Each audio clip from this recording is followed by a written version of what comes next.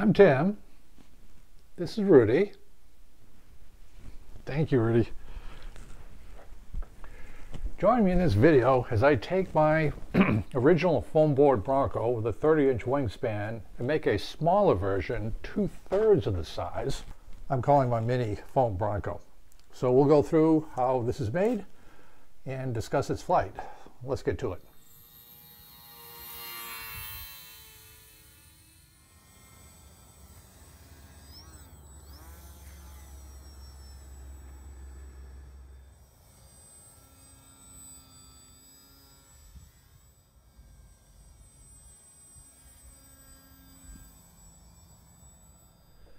In this video, I'm going to take the foam board Bronco, which I'll put a card up for this aircraft, an incredibly well-flying aircraft. And what I did was I picked a 30-inch wingspan. I came up with 30 inches because that's the width of the foam board, and everything worked out just fine. But I'm so pleased with this aircraft. And the question always comes up, can you scale these aircraft? Can you make them larger or smaller? The answer is yes, any aircraft can. Some aircraft lend themselves a lot better to scaling. I think the Bronco will be an ideal candidate to do that. So what I'm going to do is make another version of a foam board in this video, and we're going to make it 2/3 the size of this Bronco. So instead of a 30-inch wingspan, the wingspan will be about 20 inches, and we'll proportionally shrink everything down from there. So as a review, the foam board Bronco came from the OV-10 Bronco. It is a military, Marine Corps, Air Force, close observation aircraft. And what I did was, just for to play around, instead of the two engines, I just made the booms for the distinctive high tail and put the motor in the front with the electronics in the cargo area. The CAD plans I drew up are here. The CAD plans will be available in the description. You can download them from Google Drive so you can print them out, and there's a little scale here. But you can make it any size you want. So for example, if you measure this out to be 6 inches and you want to make a 15-inch Bronco, just multiply this by 2.5 and you can scale everything up. Or go down to FedEx office and print a full-size set of plans. Because this has a lot of straight lines, it's very easy just to multiply out the dimensions and draw it directly on the foam board. That's what I'll be doing with mine. For the control system, we have this motor here, and the motor doesn't even have a name. I got it from Stevens Aero. The full description will be in the description, but it's just a Park BL250 motor. And what it says is ideal for sport models with a flying weight of 4 to 8 ounces. I think this will come out about that range. I very often use the weight of the aircraft to pick an appropriate motor, and we'll see how that works. We'll use a two-cell motor battery with that. This will be the battery, the smaller connectors.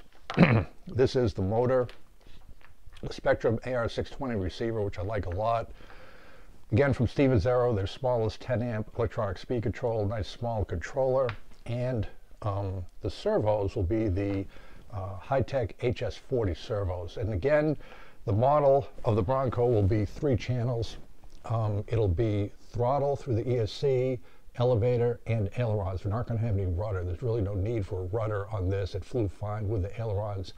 And I'm going to take my own advice. When I made the previous Bronco, I had 2 ailerons, servos in the bottom.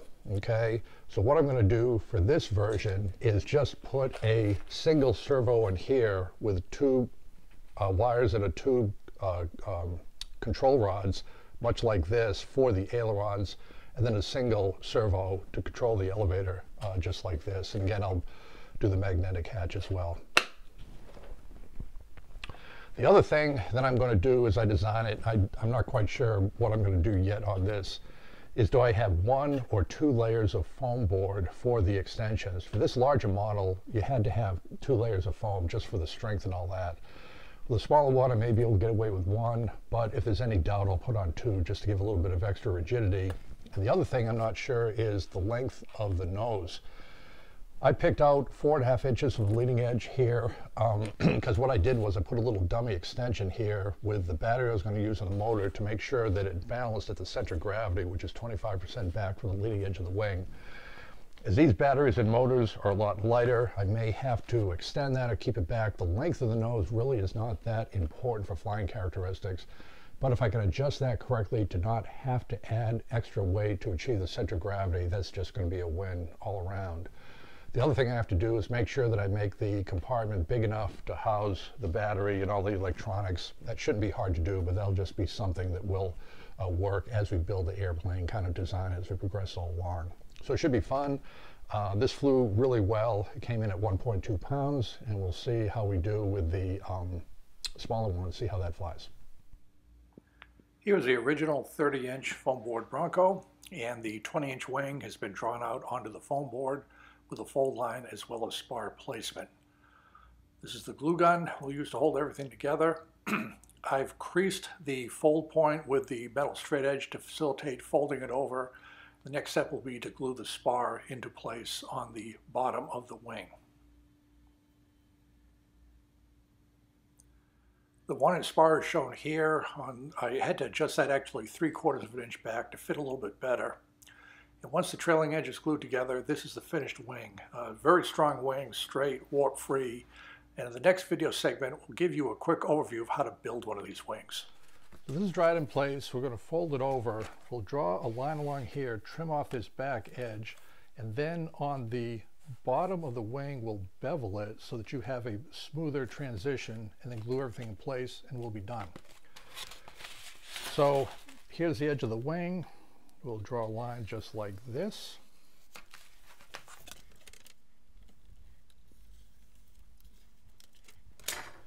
And then with a sanding block, it's important to use a sanding block. Don't use your hand. This is 100 grit. That works about right.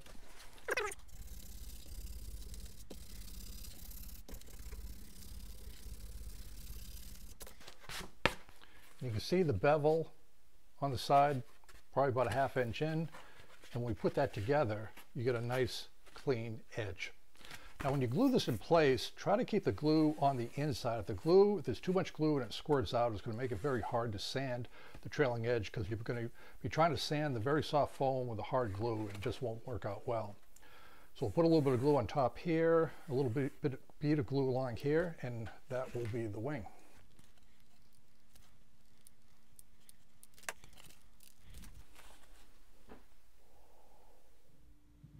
These are the 2 foam tail booms cut out. I elected to use single foam for each tail boom, strong enough for this smaller model. This is an update on progress for the Mini Bonco. This is the original one with a 30-inch wingspan. This one is 20-inch wingspan. I was kicking around maybe doing a half size, but would look at the motor and the battery, I think that would be a little bit small, so we'll try the 2/3 size one. Some changes. This one was 2 layers of foam. This is small enough. I can get away with 1 layer of foam, I'm pretty sure. The ailerons are located here. I did want to point out that with the original Bronco, the spar is 2 layers of foam. That works out about right, and it's 1 inch back. This smaller wingspan, I decided to go with 1 spar and move it a little bit closer. It's 3/4 of an inch back. I think that's better for the airfoil shape. The other thing I want to point out, with all the control surfaces, the elevator, the ailerons, I put a little bevel, 45-degree bevel, so that the aileron can go down, and I think that is okay. So it's a nice strong little wing, not too heavy. The next thing will be putting on the hatch, servos for the rudder, and ailerons. And then I'll have to determine the nose length, because I'll take the battery and the motor and just take a piece of scrap foam to extend it out to see how long the nose has to be to balance the airplane at the center of gravity, which will be about 25% back from the leading edge of the wing. So the length of the nose can be varied to do that, so that'll be today's project. This is the scrap foam extender I used to determine the length of the nose for center of gravity with the motor and the battery. And this is a completed nose. You can see the motor screwed into place with the electronics receiver, and the ailerons, the elevator servo in place with the tubes to the ailerons. I've completed the Mini Bonco. Here's the original Bronco, 30-inch wingspan. This is a 1/3 smaller one with a 20-inch wingspan right here. So we'll put this off to the side. I'm happy with the way this came out. The weight is 6.2 ounces, which is good. You see you've got a little compartment here with the receiver. The battery goes in like this. The motor. I put these cables for the ailerons that go into here to the control horns. And Monaco trim. I'll put a card up for the Monaco trim. Works fine for the checkers and the blue, just to experiment with some that I had lying around. So this is a completed Mini Bonco. Once we get some decent weather, head up to flying field and we'll take it for a test flight. When you design an RC model airplane, you can either do it when you're drawing up the plans, which I typically do with a lot of thinking on balsa wood models because it's harder to change. But with other designs, like with foam board, because it builds so quickly, sometimes you're making design changes as you build it. And I was thinking about my Mini Bonco last night. And I just wasn't satisfied with the nature of the aileron control with the tubes. They were just too much tighter radius bend. They were binding a little bit. And then I realized that I just did it completely wrong. So let's take a look at how I did it before. So what I decided last night was a much better way would be to take the servo. I kept the same servo for the ailerons here. Instead of the tubes snaking out here through here to controls on the bottom, which is just ridiculous. If anything, when those tubes came out, they should have just stayed on top of the wing and gone to the control horns on the top. What I elected to do was to put the control music wire straight from the servo arm to the control arm on top on either aileron. This is a standard overlap technique, the heat shrink tubing to keep it aligned. And this way, it's a much better direct connection. Notice the control horns are tilted in a little bit to keep it a straight line. I just cut away to get that adjusted. So that's that. We'll watch it in operation in a second. If I were to build another one of these, I really think after having gone through all this, it's a better idea just to put the servos on top of the wing to the control horns here and have the wire. You can even plan ahead to put it inside the wing when you make it to come out here to the reservo. So two little servos out here connected to the receiver. So let's power it up. We'll take a quick look. Oh, and by the way, in this Stevens Aero A20 engine, which I like a lot, they recommend a 7x3 3.5 prop, which I put on, and we'll see that it provides plenty of thrust.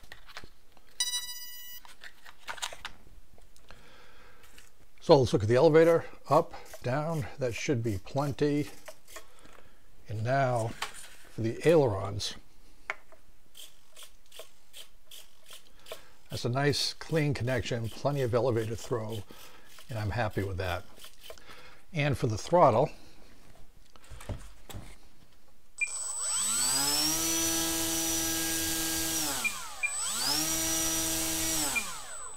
it's just amazing how much power that puts out. So we're all done. Just wait for some good weather, go out to the field for a test flight.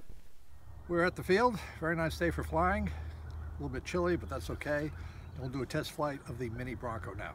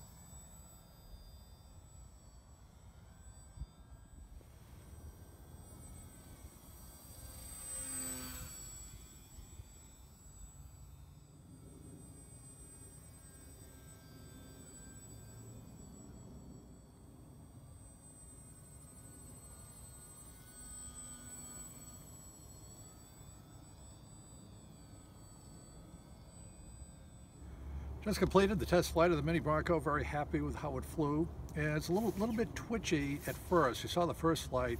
And what I did was I turned down the aileron throw from 100% to 75%. I just had a little bit too much aileron throw, and it made it a lot smoother to fly.